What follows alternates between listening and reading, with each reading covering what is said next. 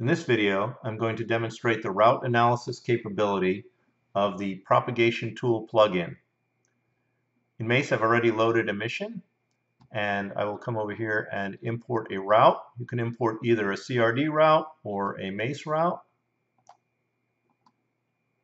I've imported a MACE route, and I'll go to the Analysis tab and open the propagation tool. And I'll select my own ship and select Evaluate Route. Now you can see that the route is color-coded, where the red indicates a weapon impact is possible, orange where the weapon is in range but there's no tracking, or yellow where there's tracking but the weapons cannot hit.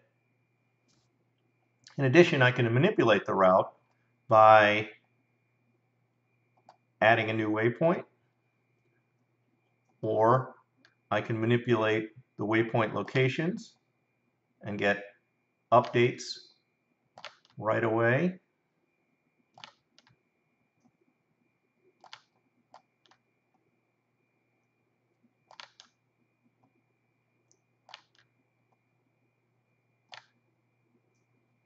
And form a new route.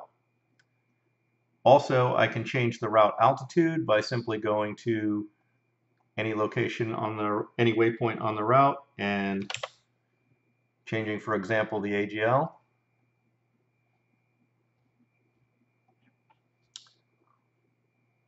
Or I can also take a look at what's happening with the tracking sensors.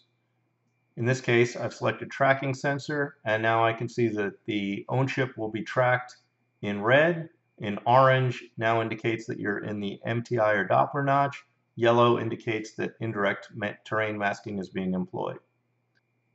In addition, you can deselect certain threats, and they will be removed from the route analysis. And those are the basics of the route evaluation capability in the propagation tool plugin for MACE.